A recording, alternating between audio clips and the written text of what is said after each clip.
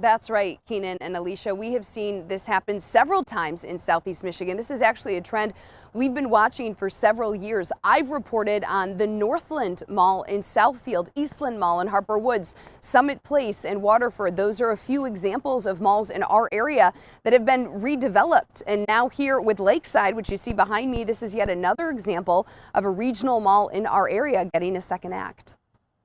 The irreversible decline of shopping malls around the country was one of the catalysts for the decision to consider redevelopment of Lakeside Mall, said Sterling Heights city manager during Tuesday's council meeting. When we're going through our Visioning 2030 process, one of the top concerns from the community is what is going to be the future of Lakeside Mall. We all saw the writing on the wall.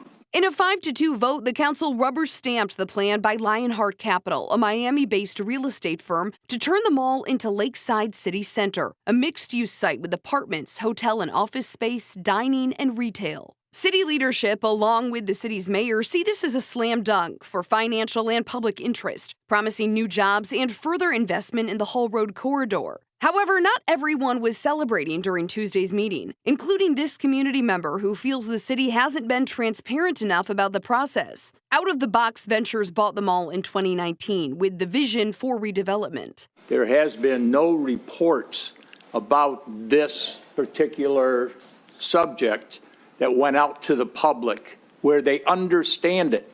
This man runs a jewelry store inside Lakeside, and he's got questions. What's going to happen with us? When is it going to be announced when demolition is going to start? Are we moving out next month, in a year, 2 years? Now, the developers did say last night this will be a lengthy process. As far as the timeline that business owner was curious about, we're not expecting to see ground break here until 2024 at the earliest.